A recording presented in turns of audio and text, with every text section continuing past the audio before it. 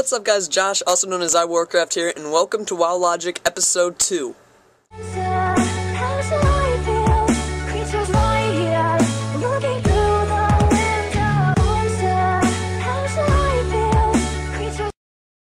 Alright guys, so today we're going to be covering our next race in the Alliance, and that is the Night Elf.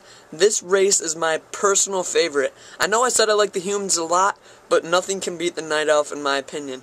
So the Night Elf is the one and only elf race in the Alliance, and every good MMORPG that takes place in medieval time has the elf race. The Night Elf is an elf race, but you know, it has a little twist. They're kind of like dark elves, but they're good. They love nature, they respect nature, that's pretty much their god is nature.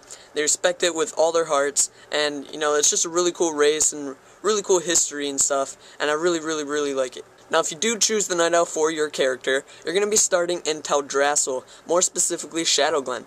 This area of World of Warcraft is my personal favorite, and that's why I love the Night Elf so much, is their starting area. It is amazing, the graphics, the scenery, just everything about it. It's really magical, really peaceful, and just all in all really cool.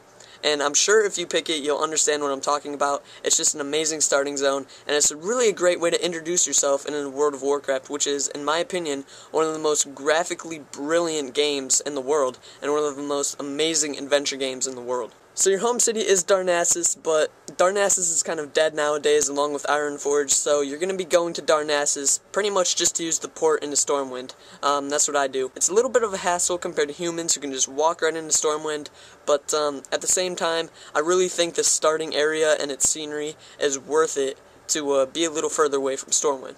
So yeah, the Night Elf doesn't get the advantage of starting extremely close to Stormwind, but like I said, the starting area is I would describe it as like a magical forest. It's really amazing.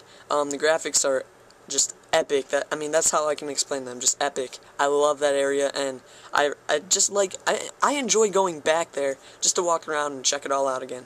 Alright, so Night Elf's can play 7 out of the 10 classes in World of Warcraft, that being the Death Knight, Hunter, Priest, Warrior, Druid, Mage, and Rogue. So they're not as diverse as the humans, but you can still pretty much get all of your basic needs out of the Night Elf.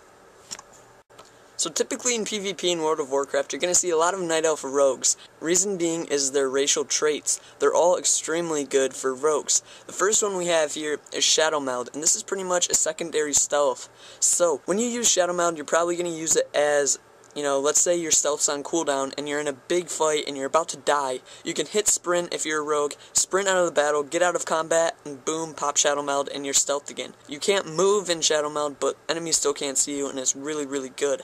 So the next racial trait I really enjoy is Wisp Spirit, and this really helps when you die in a dungeon or your team wipes or whatever, and you have to run a really long way from your death if there's no one there to resurrect you to get back into the dungeon. Wisp Spirit really helps. What it does is it highly increases your speed when you're dead, so you can run across Spirit World, which is the world when you're dead, a lot faster than a human, and it's really helpful. So the next thing is nature resistance. Not all too important, but let's just say Night Elves have better defense against like druids or something of that matter, and you know, again, it's not that amazing, but it definitely helps. Okay, so the last racial trait they have, and this one really helps every single class, is quickness. And what this does is allow the nimble Night Elves to escape ranged and melee attacks. They might even dodge them completely.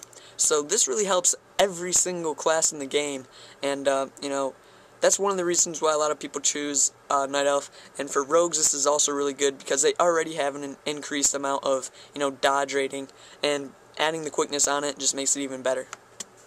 Alright guys, so that wraps up the Night Elf for today and episode 2 of WoW Logic. If you're enjoying the series, just hit the like button, hit the subscribe button, comment on the video, tell me what you're liking, tell me what you're not liking, and we'll go from there.